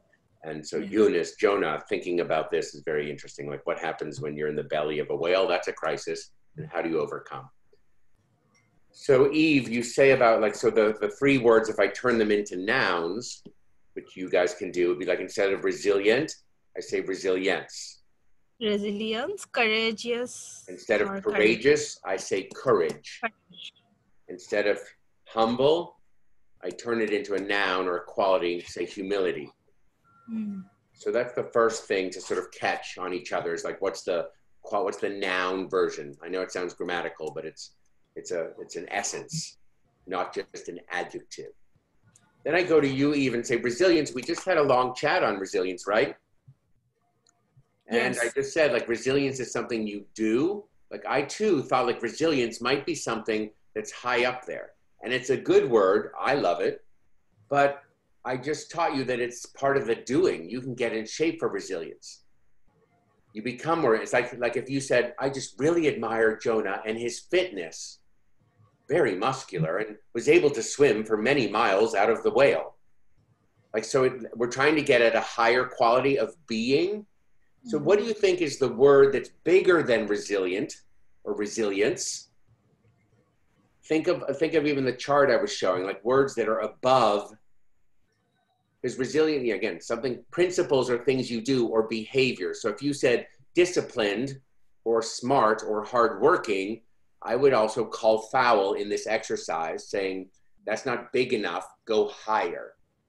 What would you do above resilience, or picking another word? Again, thinking of Jonah and your hero. So get out of your head. Give me 2 seconds. Yeah. Like go back into the belly and be with Jonah's energy. Of course he's resilient, but what is it above that?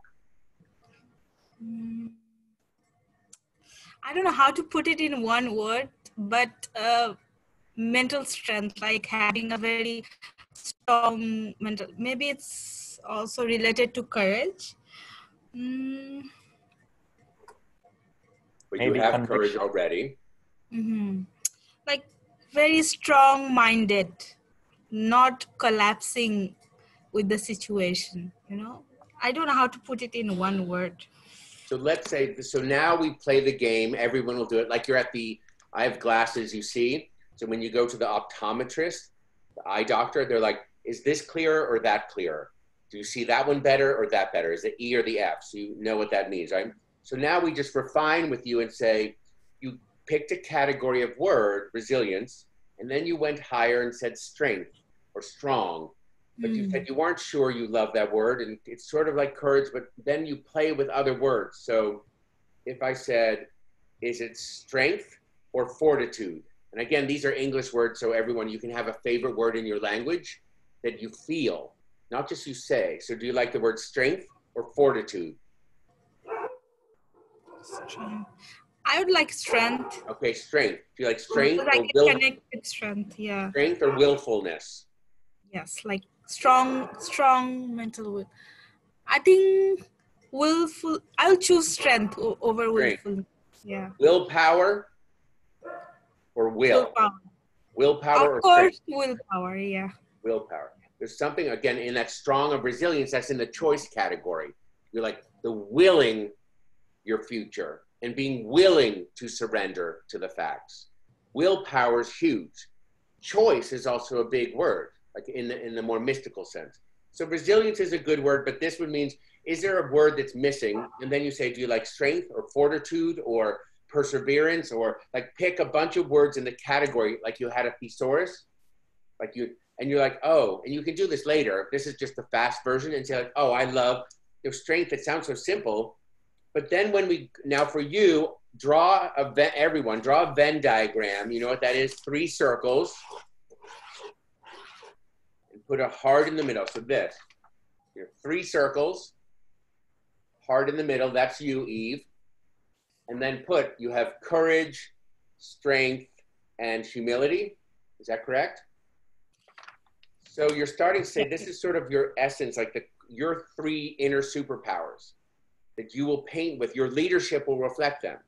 When you do that, though, you see a pattern, like they all need each other.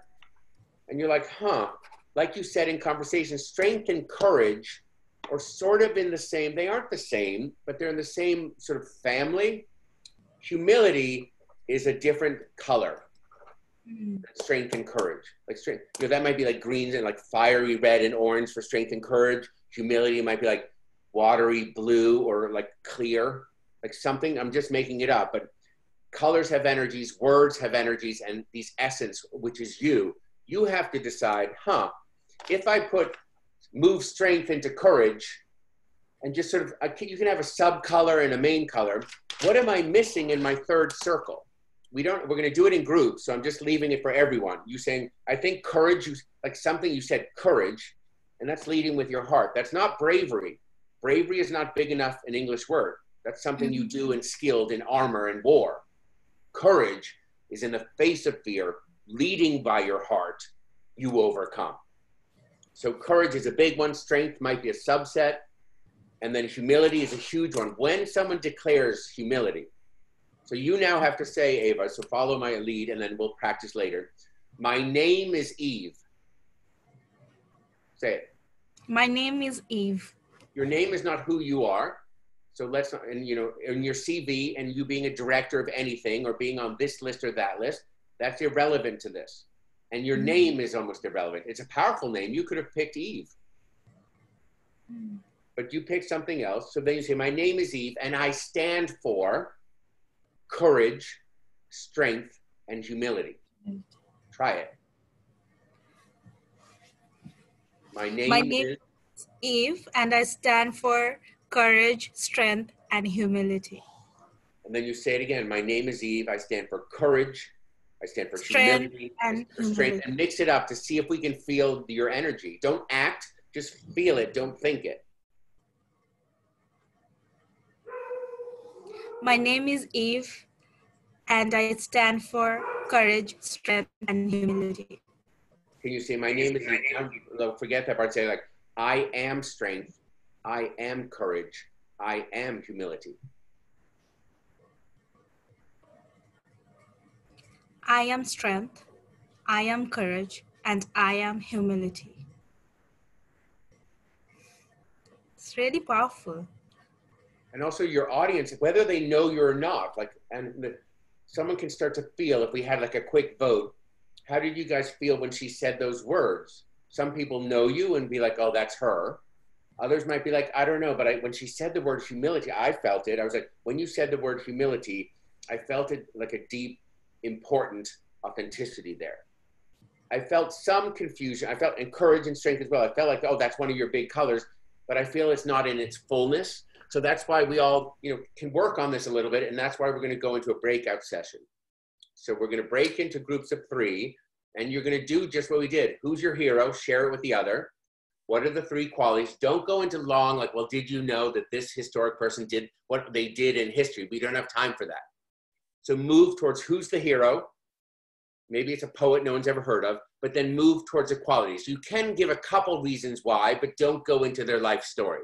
Just, I love this person. I admire these three qualities. This is what I think they are, but I'm sort of struggling with the third. And just play with it a while, and then peer support each other to say, go in order, and with some pace, and try to not be so much in your head. Like, don't think about someone else and like, what will they think of me? Just go to your heart. Like, what do you feel if you get to have lunch with Jonah or like Gandhi or Mandela, and you're excited and their energy is in the room? What are those three things you love that you get to have lunch with and be in the presence of? So let's break out, and then we're going to come back and share a couple learnings from that. This is very important. It's the beginning of vision and values for your leadership. If you cannot do this and you do not know yourself,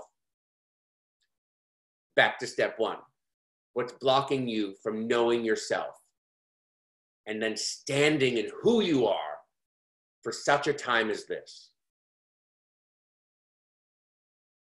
Alberto, thank you, Jerry. Alberto will put us in breakout groups in a second. I wrote down the instructions in the chat box, so please just quickly copy those so that you have them. And Alberto, in about 10 seconds, why don't you put everyone into breakout groups? Yes, of course. If you guys are ready now, I can go ahead and open it up. Let's do it. We'll call you back in how many minutes? 10, you said? 10 minutes is what we have. Does that sound good, Jerry? Yeah. Great. All right, everyone, you're going to see a little window pop up on your screen asking to join a breakout room. Feel free to go ahead and click that, and you'll be sent to your appropriate breakout room.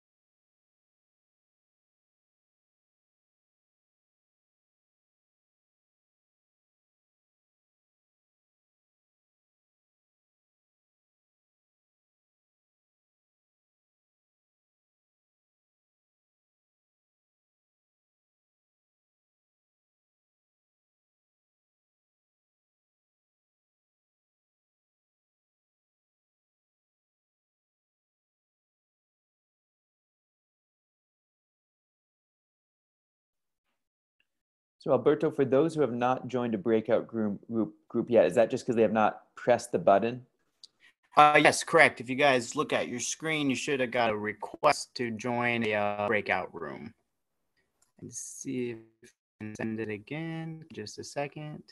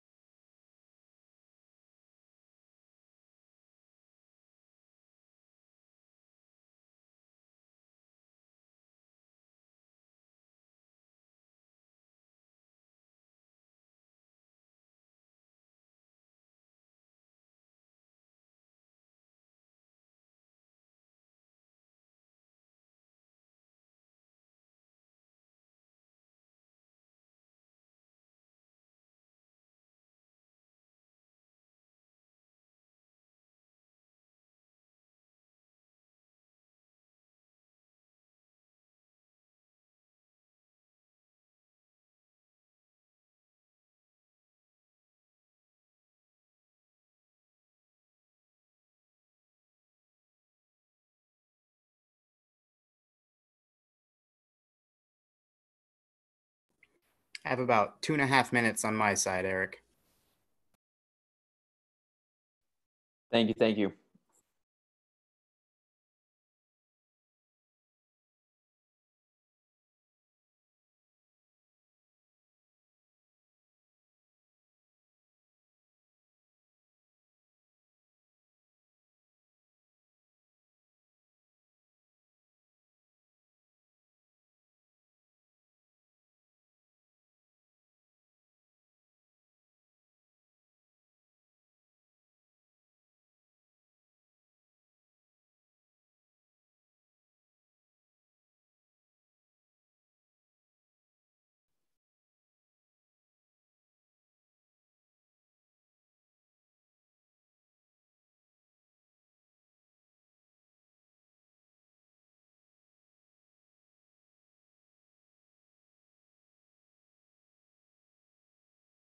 Alberto, can you resend Lawless's invitation? It looks like it didn't go through for some reason.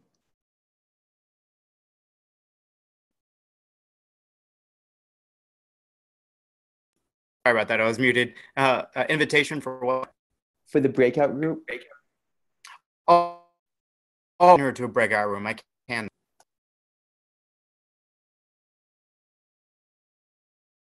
Lawless, at least you'll be able to join perhaps the last minute. Sorry about that, Lawless.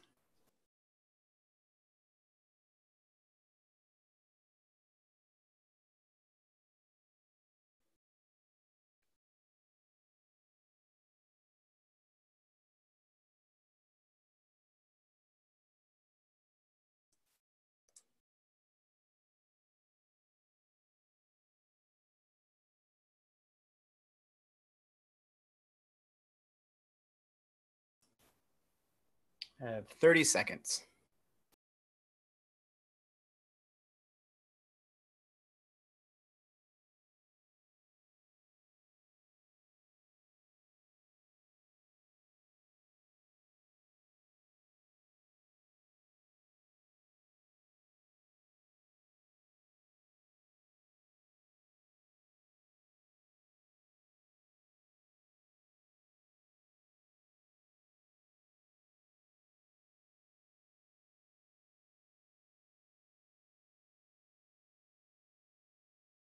All right, time's up. I'm gonna bring it back.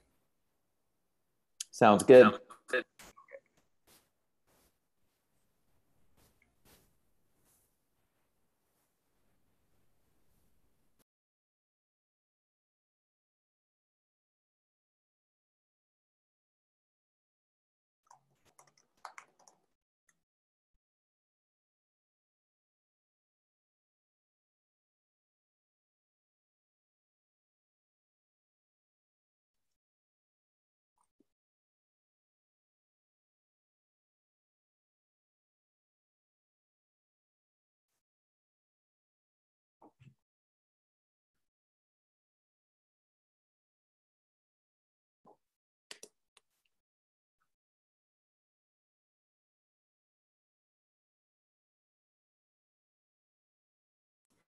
The break rooms are closing up as we speak.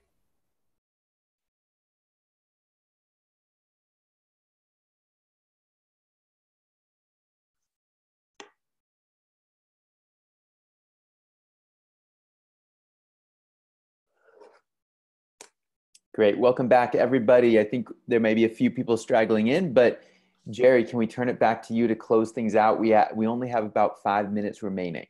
Great. So we'll do a rush job. Who wants to jump in and say who they are? Do we have a brave volunteer? Just like Eve did.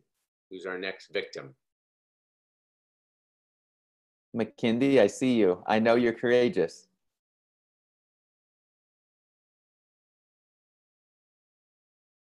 Anybody want to volunteer? Shy people, if you guys want to be impact entrepreneurs, you got to jump in faster, even if you don't feel like it. Hi. Hi. Hi. Oh, okay. Never mind. You go ahead. Oh, you can go if you want to. Barbetta, you were first. Okay, so hi, my name is Ines. Barbisha is the name of my startup. I don't know why it just came up. I was telling my friends, thank you for the exercise. It was really awesome. I got to know 2 amazing people. And so I am love, I am joy, and I am faith. And I think these 3 words kind of really describe the person that I am and inspire to be in the future. You can say, my name is Ines, and I stand for love, joy, and faith. And now I'm going to ask one other thing that's important for impact entrepreneurs, not just yourself. My name is Ines, and I stand for love, joy, and faith for myself and for others, or for humanity. So it has to go beyond. These are not gifts, are not for you to just hang on to and be yourself. They are transcendent aspects that flow through you and imprint your leadership on this earth. So let's try that one, Ines. I am love, I am joy, I am faith for myself and for others. My name is Ines. I am love, I am joy, I am faith, and I stand for myself and for others through these 3 qualities. Was that hard to do? Does it feel true? No, it just felt right. I think it just resonated really good. Well, I know we don't have much time, so I know that maybe one other person want to take a stab at this. Thank you, Ines. One more? Well, let's see. So my name is Mackenzie. I'm Mackenzie. And I stand for integrity, collaboration, and catalyst. Yeah. What was your third one? You had integrity, collaboration, and? Catalyst. Catalyst? Yes. So this will take a little more counseling, but I'm going to just say, so integrity is one of those big words, almost like resilience, that can go either way. Mm-hmm. Integrity in its root definition is like integral, wholeness, soundness. Those are very big words. So I'll stand with integrity. When you shift to I am collaboration, that's like a type of behavior. And then also if you say I'm catalyst, that also is an enzyme that triggers something. So that's dropping down into maybe how you manifest or your principles in the world. So I take a stab behind collaboration. What's the higher word? So yeah, you partner, you cooperate, you coordinate, you collaborate, you do all your C words, but that's not who you are. Who is Mackenzie? Or who is your hero, and what's bigger than collaboration? So maybe I say I stand for truth, but that goes along with integrity.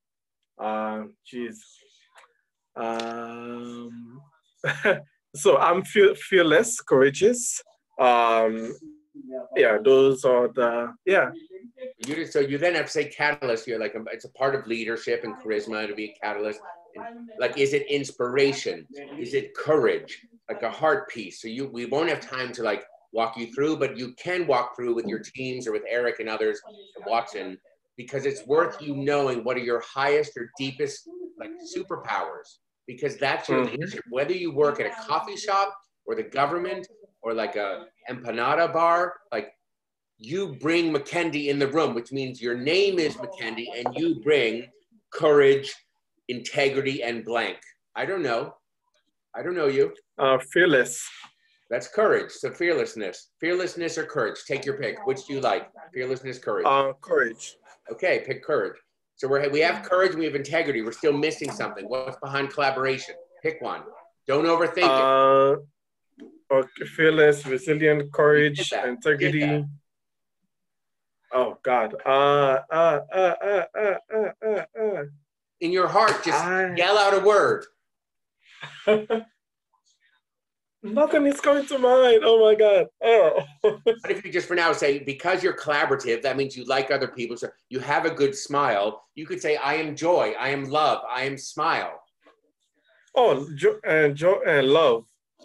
Okay, like, yeah. Why was that so hard to find? I don't know. It's like my anxieties are kicking in.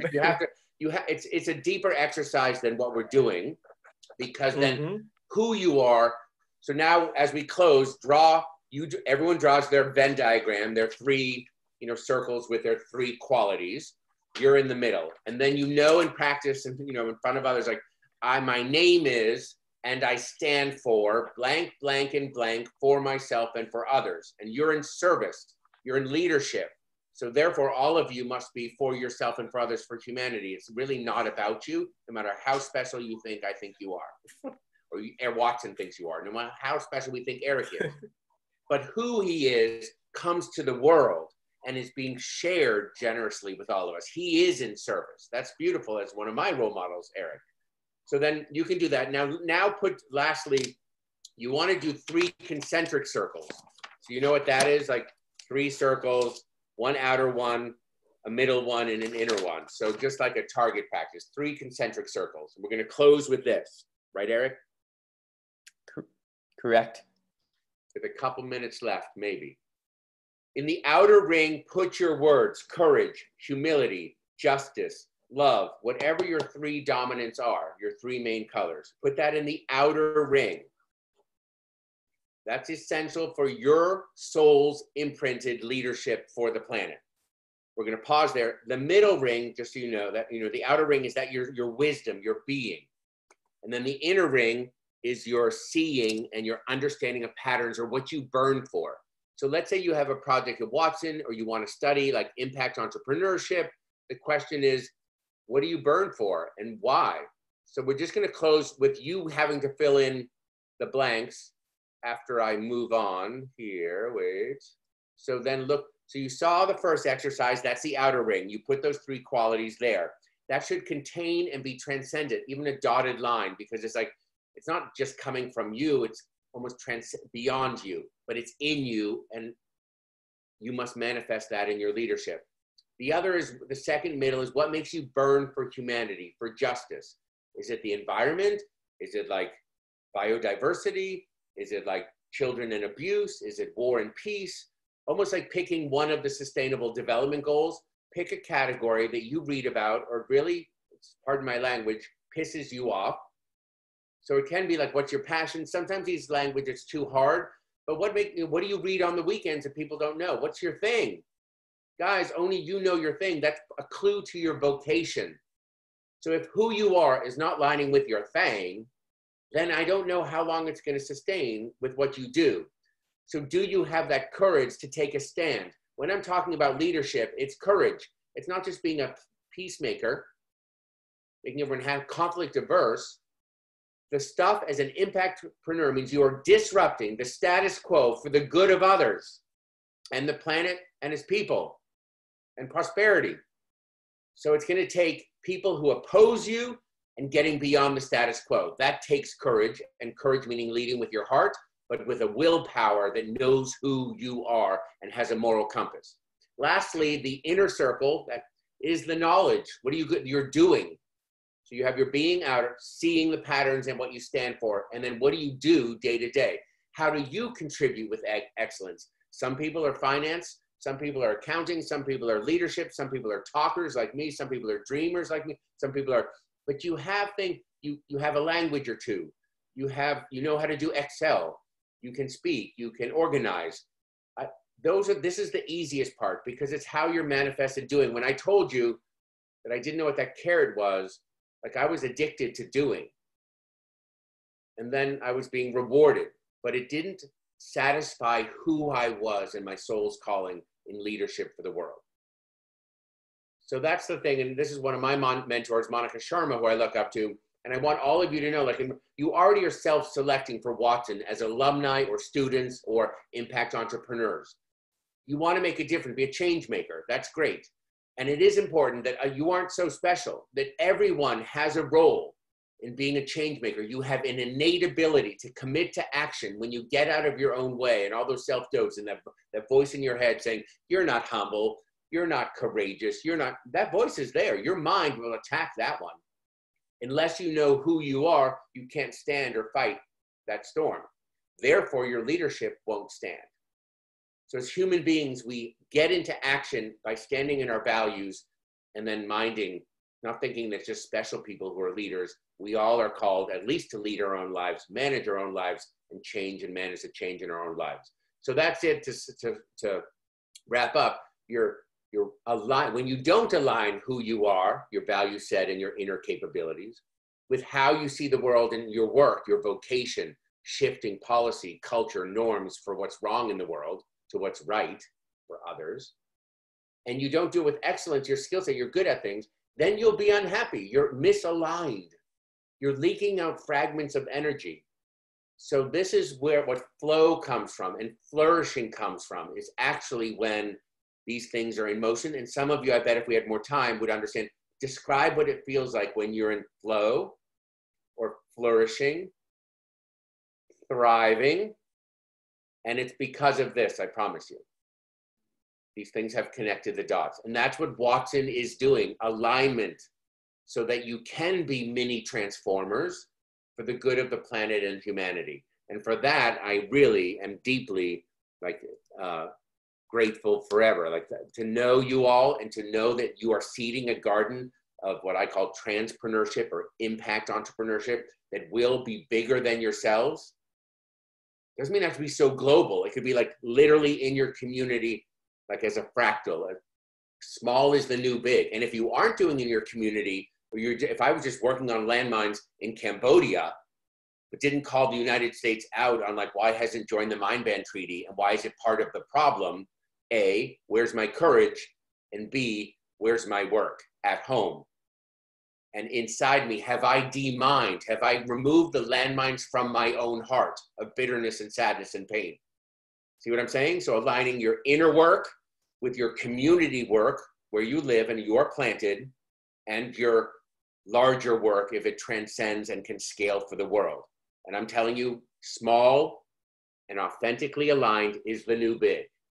So with that, I'll leave you with my gratitude that you guys are on the front lines at Watson. Bravo, Jerry. A huge heartfelt thank you from all of us from across the world. I mean, during this time, to understand resilience, but also at a deeper level in some ways to understand alignment, like you said, it's what unleashes a tremendous amount of power and strength in all of us when who we are is aligned with what we're doing, how we're doing it, and why we're doing it. When those things are aligned, there's a tremendous amount of power and energy that gets unleashed. And I'm thrilled that we could all hear this wisdom, especially during this time, because this is really the time to make, like Jerry said, to start small in our communities in a deeply aligned way, because that's what's going to truly change the world. Jerry, we're honored to have you as a master course teacher. Thank you to everyone who joined from even those who stayed up in many different parts of the world. Have a good evening, have a good day wherever you are, and please stay well and stay strong. Thank you all. Blessings. Stay safe and courageous. Thank you, Jerry. Thank you, everyone. Thank you, Jerry. Bye. Thank you. Thank you, Thank Jerry. you guys. Take care. Stay safe. Thank you. Thank you.